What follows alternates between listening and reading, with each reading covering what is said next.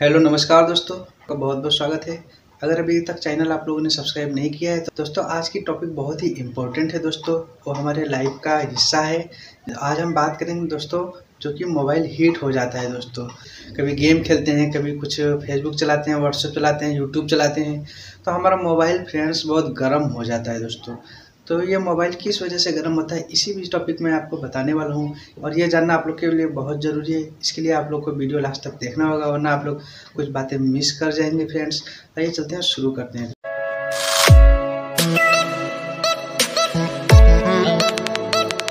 तो सबसे पहले बात करते हैं दोस्तों, हमारा क्यों गर्म होता है। हमारा फ़ोन गर्म होता है दोस्तों क्योंकि हमारा फ़ोन कभी कभी हम लोग ठंडे वातावरण में घर में रखते हैं, पंखे चलाते हैं, कूलर में रहते हैं, तब तक वो ठंडा रहता है। लेकिन जब हम लोग किसी बाहर आउटडोर में जाते हैं, ऐसी लोकेशन में चले जाते हैं जहाँ पे थोड़ा गर्मी ज़्यादा होती है, गर्मी के मौसम में खासकर, तो फ़ोन थोड़ा गर्म मौसम में सन या कभी ऐसी जगह पर रख देते हैं सनलाइट में, धूप में, तो उसकी वजह से भी फ़ोन गर्म हो जाता है दोस्तों। तो इसके लिए आप लोग को कभी भी टेम्परेचर वाली जगह पे अपना फ़ोन मत रखिए, ये टिप्स है।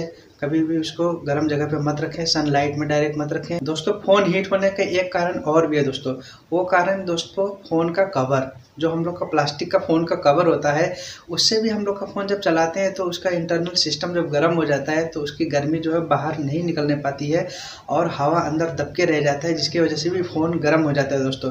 तो इसके लिए टिप्स ये है दोस्तों कि आप लोग समय समय में अपने फ़ोन का जो कवर है उसको निकाल के बाहर रख दीजिए और फ़ोन को थोड़ा ठंडा होने दीजिए, उसमें हवा लगने दीजिए।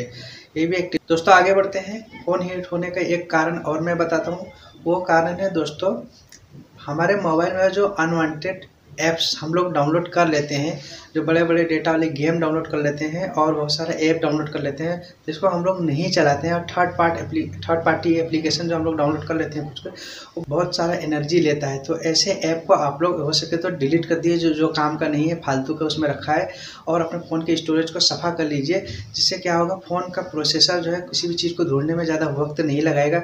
ज़्यादा कचरा भरा होता है तो आप जैसे फेसबुक खोलते हैं, उसको ढूंढते हैं या कोई भी चीज़, फ़ोन का प्रोसेसर उसको ढूंढने में बहुत टाइम लगाता है, जिससे फ़ोन का सिस्टम गर्म हो जाता है।